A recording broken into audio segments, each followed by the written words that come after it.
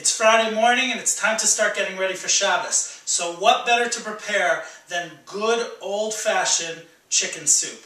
Now I know some of you go out and buy your chicken soup at the store for Shabbos, but if you're one of these people, please try this recipe. It takes 10 minutes to put together and it is a million times better than anything you'll get in the store. Check it out. And this is all you're going to need to get it started. Here we have our vegetables, our aromatics. I have a couple of small onions, or you could use one big one. I have a few garlic cloves, 2 stalks of celery, a big carrot, some fresh herbs. I have parsley here and dill. You could substitute with thyme or rosemary or some other herbs, but don't substitute the dill. That is a classic flavor in chicken soup. I have some fresh salt and pepper. I have some kosher free-range chicken broth. Go for low sodium so you can control the saltiness of your soup. Some extra virgin olive oil. And the pièce de résistance, the chicken. Here we have one cut up into eighths.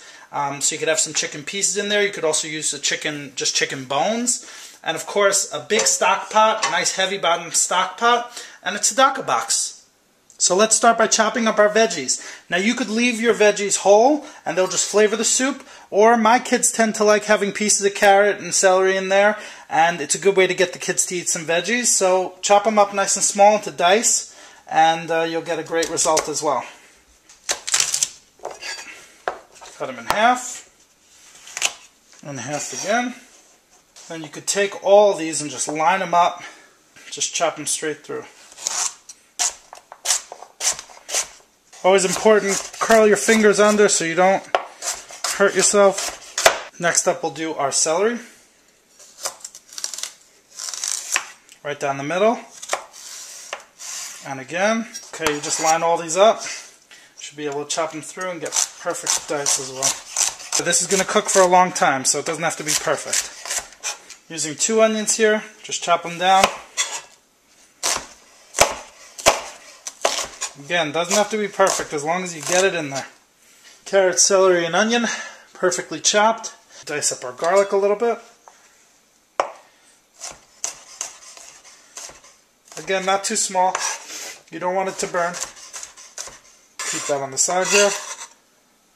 And last up is our fresh herbs. Let's start with the parsley.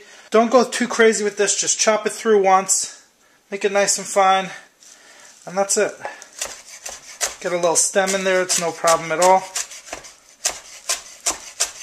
Chop up the leaves. And last but not least, the dill. Gives great flavor. Once again, just line them up. Get a little stems in there, no big deal. Just chop it through once. You could go nice and fine, just chop it up good. Okay, spend about 2 minutes chopping veggies, and we are ready to cook. Let's go. Let's turn our fire on to medium. Pull up our stock pot straight on the fire. Let it get a little bit hot. After about a minute, let's get in some extra virgin olive oil.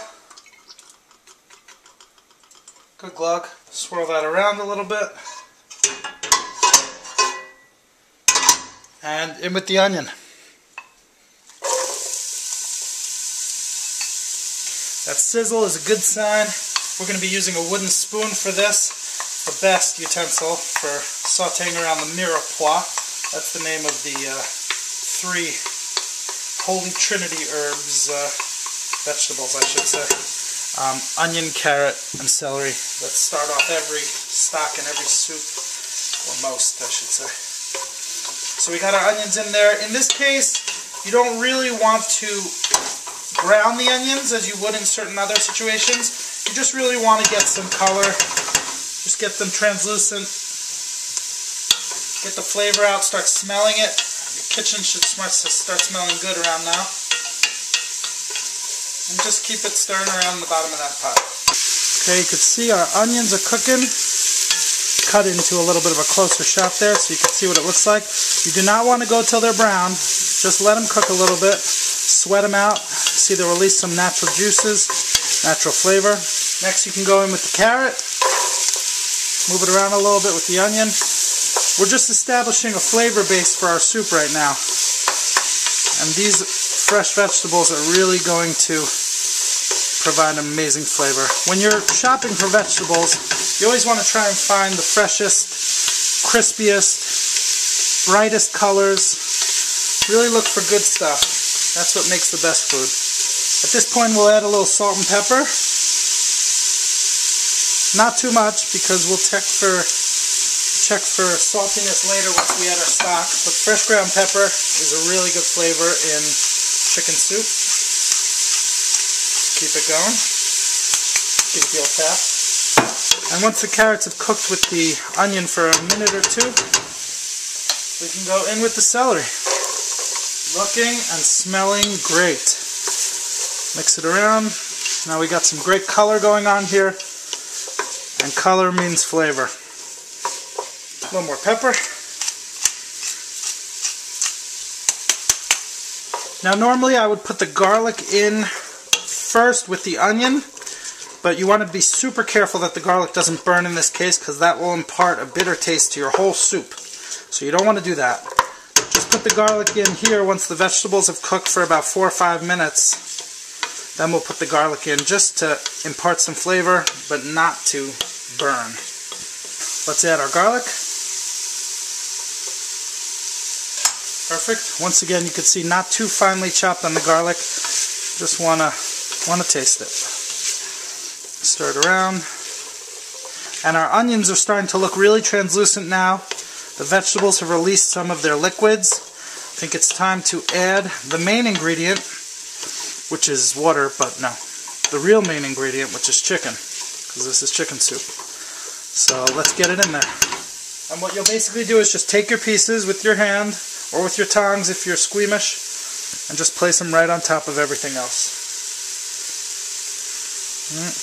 No need to season the chicken. Once you get it in the pot, you'll season it a little bit.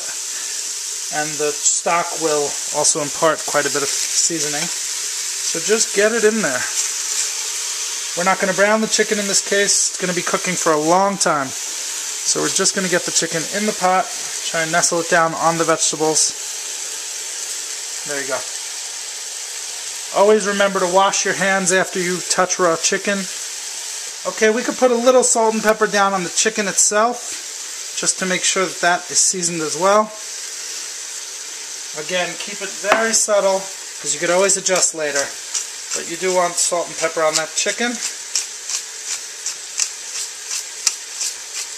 And then once that's done, we're going to add in the entire container of free-range chicken broth.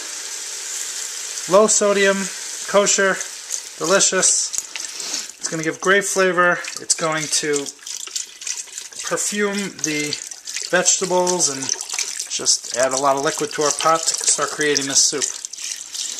Now for me that's not enough because I want to make enough not only for Shabbos, but I want to also have leftovers and freeze it for several weeks. So I'm going to get another one. And here we have another one. I'm just going to pop it in. So I'm using 2 whole containers here of chicken broth, 32 fluid ounces each, 1 quart. So I guess that's half a gallon of broth. Now even that's not enough for me, so I am probably going to add some water as well. Great thing about this sink is you can take this little telescoping handle here on the faucet and just turn on the water. Always add cold water, and then you'll bring it up to temperature while it's in the pot.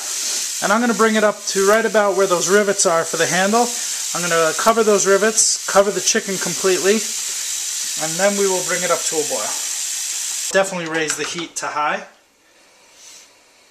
That took us about 10 minutes to put everything in, and now it's going to cook for a good, I don't know, it's about 12 o'clock noon. Let it cook for about 4 or 5 hours, and when Shabbos comes, we're going to have perfect chicken soup. See you in a few hours. One thing I forgot to say is once the soup comes up to a boil like this, you want to lower it down to a simmer. Go down to your lowest fire and then just turn it up a little bit from there so that you just get little tiny bubbles on top. That's the way you're going to leave it for the next few hours. You'll also see that there's some fat on the top there that if you want at this point you could skim that fat off if you're going for a low-fat soup. But I'm not going to do that because I like schmaltz.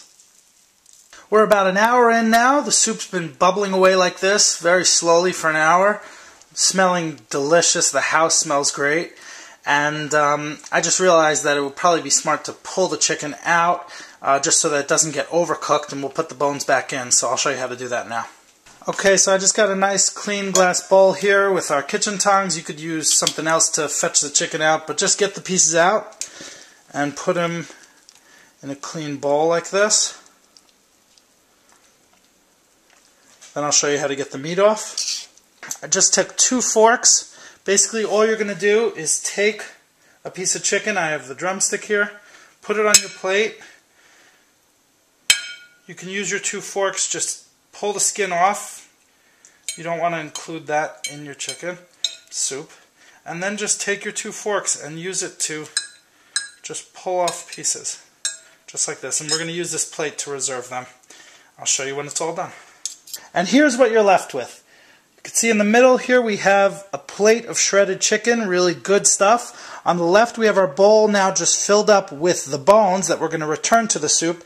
And on the right you could see the skin that we pulled off. We're just going to discard that at this point. It's done its job, gave a lot of flavor to the soup, and we're going to just trash that. Now let's take our bones and put them back in to continue to flavor the soup as it cooks for the next few hours.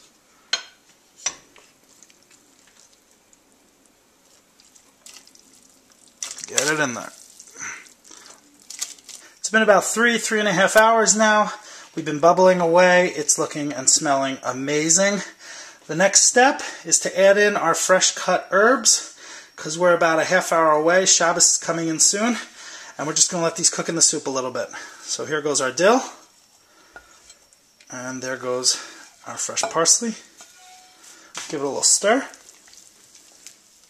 That looks amazing, smells amazing. And just leave it uncovered, leave it on that simmer, let it keep going for another half hour or so, and this soup is going to be done.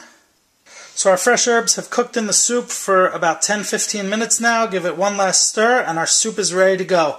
We have just a few last steps to do before it is ready to serve. The first one is we're going to taste it for seasoning. So let's take a spoon here and just Baruch atah Adonai Eloheinu melech haolam shehakol niyeh b'dvaro. Very nice flavor. You could definitely use a little more salt and definitely some more cracked pepper. So let's put in a good amount of pepper here. And at this point, now that the stock has cooked in there for a while, we know exactly how salty it is. So we can add a good scoop of salt as well. Now we're getting really close to Shabbos. You could hear the kids playing in the background. Everyone took their baths. Our chicken soup is almost done. Give it one more taste here.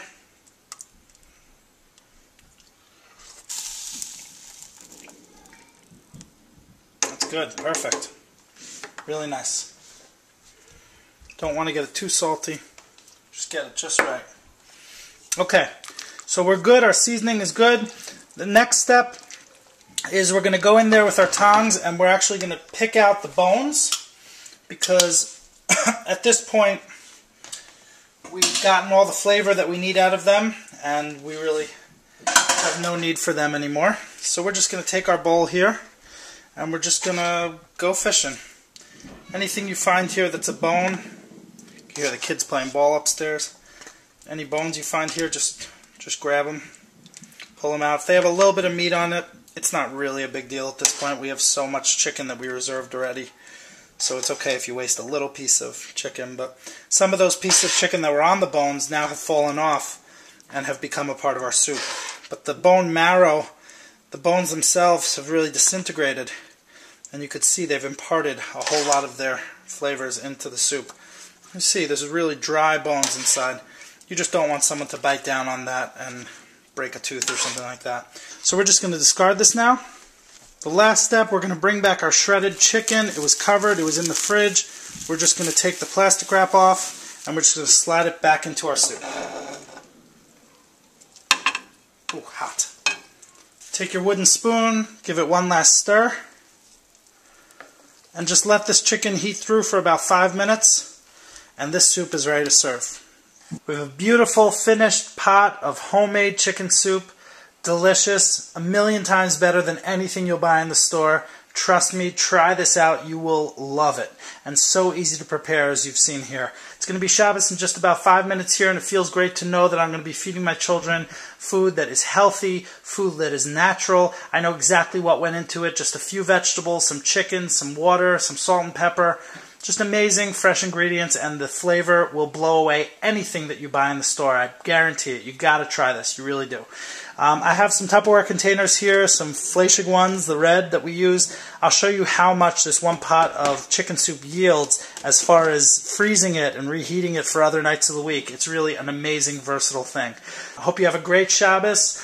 We'll show you the end of this video when we reheat some chicken soup later this week. Good Shabbos. We really enjoyed our chicken soup this Shabbos, and I put the rest of the soup in our Tupperware containers. As you could see, we yielded 8 containers of soup for 8 other meals, which is great for the amount of time we spent cooking.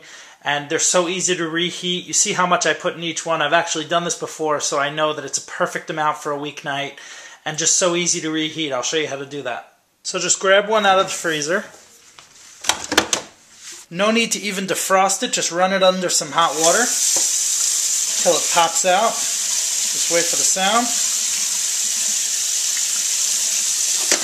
There we go.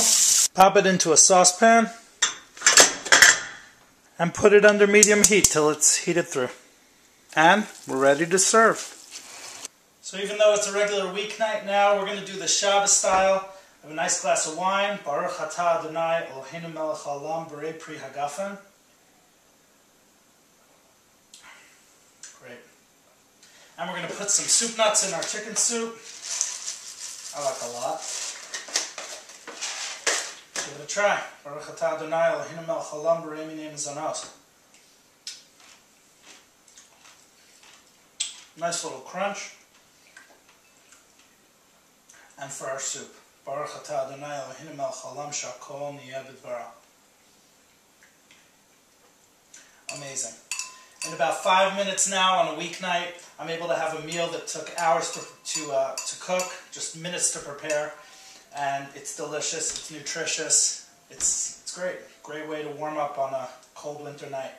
So thank you so much for joining me for this episode of Cooking Kosher. I really enjoyed making this one. I hope you enjoyed watching it. Please comment, like, and subscribe to let me know what you'd like me to cook next. And we'll see you on the next one. Thanks.